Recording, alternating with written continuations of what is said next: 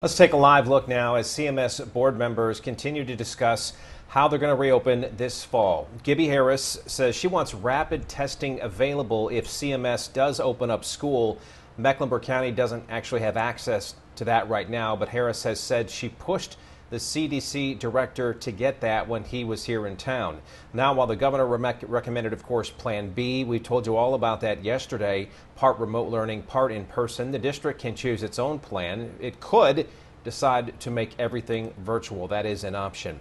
That has a lot of people, though, wondering what any decision will mean for high school sports. Is it going to happen? What will it look like if it does? Our sports anchor, Matt Harris, spent the day looking into some of the concerns in North and South Carolina.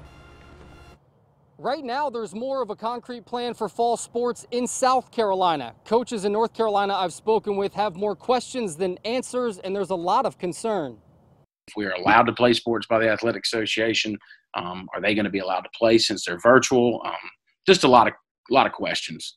Questions and concerns is how Lake Norman head football coach Jonathan Oliphant characterized practice this morning.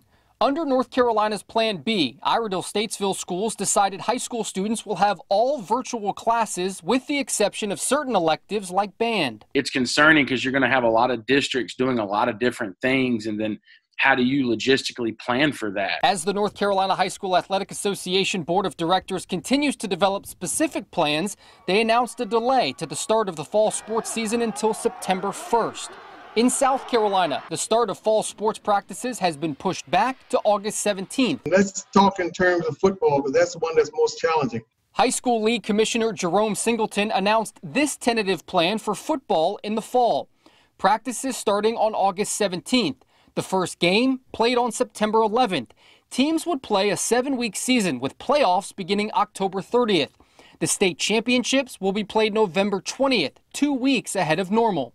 So we've got that 2-week window as a buffer. In addition to if something with the virus causes us to shut down. In North Carolina, Coach Oliphant, like others, wants what's best for their kids and says the lack of a plan for fall sports is what's most concerning right now. As a leader, you've got to make tough calls, and you've got to understand you're not going to make everybody happy. In Charlotte, I'm Matt Harris.